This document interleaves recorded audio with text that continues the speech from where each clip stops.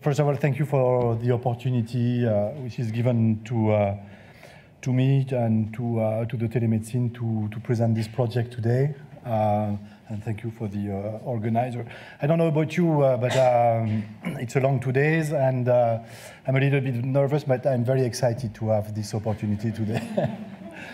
What I'm going to present to you, it's about one of the projects we have and we're supporting at MSF Canada. MSF Canada is involved in scaling up telemedicine in MSF, works with the 5 operational centers, and is also the coordination platform for the store and forward telemedicine that those who are involved in medical work at MSF already know.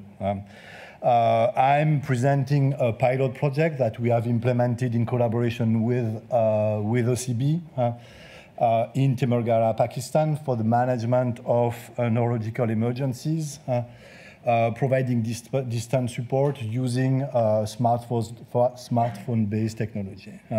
I'm presenting on behalf of my colleagues that you can see here on the screen. That's going to be better like that. The project took place in Temergara. It's in Lower Deer district in Pakistan. MSF works in Pakistan since 1986 in different operational contexts that include natural and man-made disaster, and also to increase access to healthcare for a population where that access to healthcare is very limited. You can see here in the map that Temergara is located in the northwest of Pakistan, in the FADA area of Pakistan. The management of neurological emergency presents challenges to humanitarian medicine. Field workers often lack access to expertise in managing neurocritical care. And the district hospital, the district headquarters, district hospital of Temergara has access to computed tomography imagery from the private sector. However, it has limited access to critical care expertise and access to specialist expertise in that domain. This in order to guide emergency doctor in their investigation and management of the case that are presented into the emergency department. The challenges in that project included also difficulties to comply with MSF MSF guidelines. So those guidelines have been developed in Kunduz by OCB. There are also significant missed CT scan findings.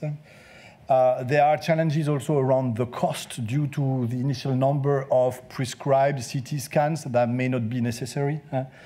And also, and probably more importantly, there is a real challenge for the patient that while they wait for having the CT scan to be performed, they also wait to be managed. And we can imagine that for someone presenting a polytrauma, it may be an issue.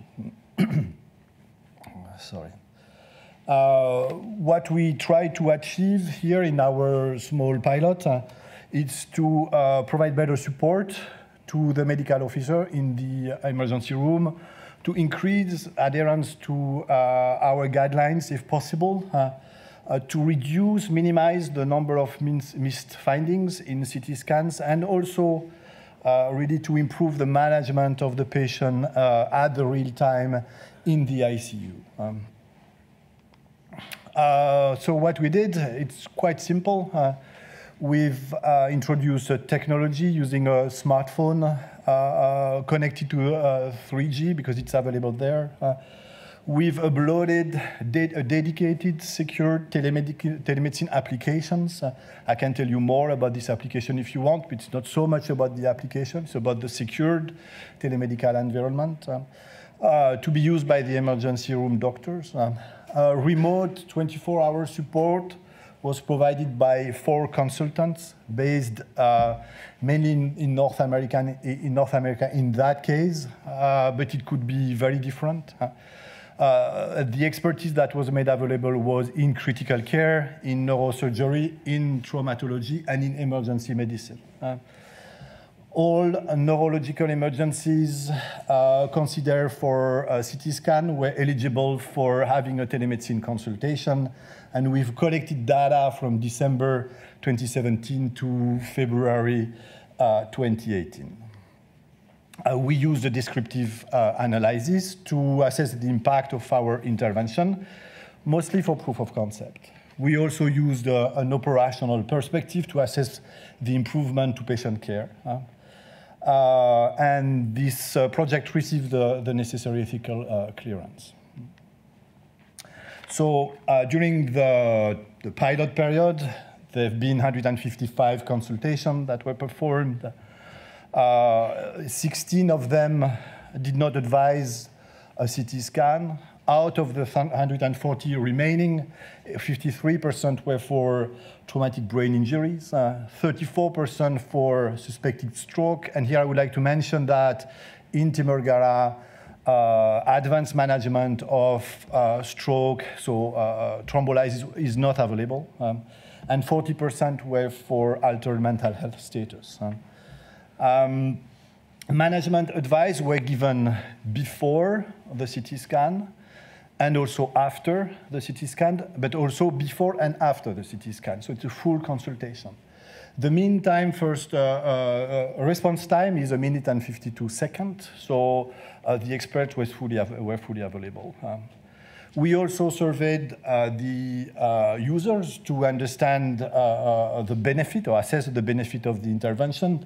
And we found out that the doctor felt better supported after the consultation, after receiving an advice from expert from somewhere else, that the consultation led to significant change in the management of the emergencies, that often, and it's an important element, that their advice were new to them, so it's a matter of a transfer of knowledge, and that they were notified of missed finding in the CT scan at an earlier time.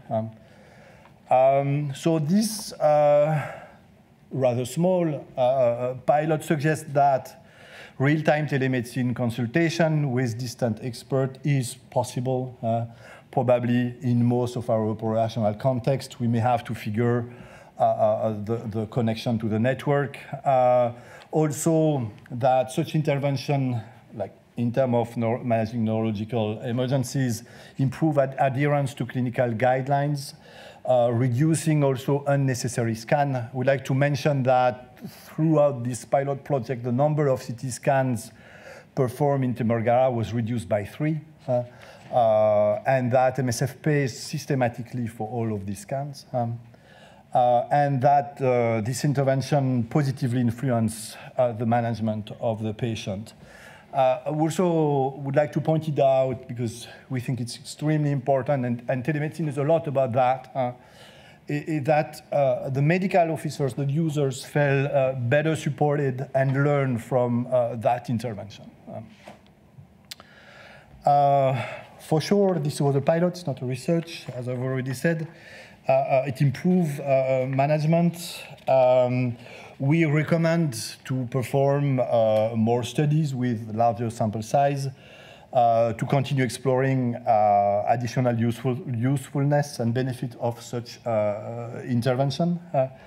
There are several work that have been done, are being done to assess the performance and the model in telemedicine in general, beyond the one I'm presenting.